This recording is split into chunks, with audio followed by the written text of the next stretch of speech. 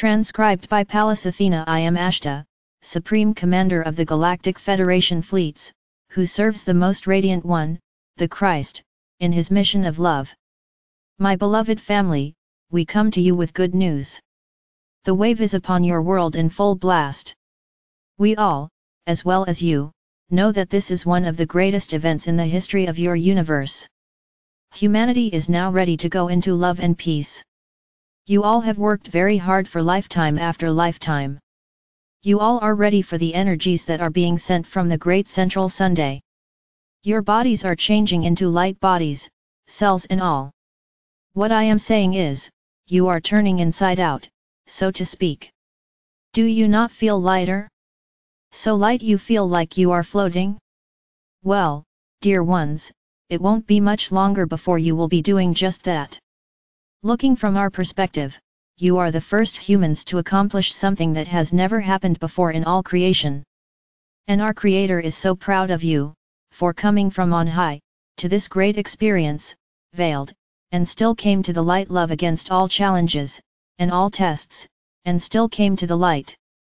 Remembering somehow, through your souls, from lifetime after lifetime, to come thus far to love. What is so wonderful, you never gave up. And now, you have come through your experiences and kept your promise to win. Dear ones, you came out smelling like a rose, so to speak.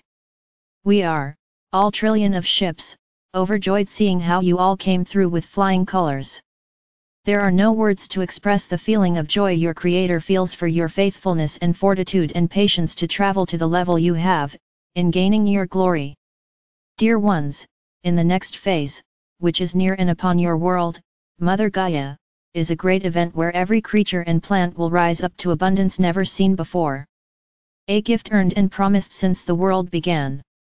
This message was prompted to me from our brother, Sananda, for he never gave up his promise to come and be with you again. He is much closer to and with you, as he has always said he would be, not to say he hasn't always been with you, but there will be many challenges ahead. He will have his hands on your shoulders and be whispering in your ear to comfort and lead you to finish your journey to your ascension. Blessed be to you, those of the 144,000, who were chosen and have been faithful servants to the end of the beginning. Hallelujah! Hallelujah! Your loving brother Ashtar. Thank you Ashtar.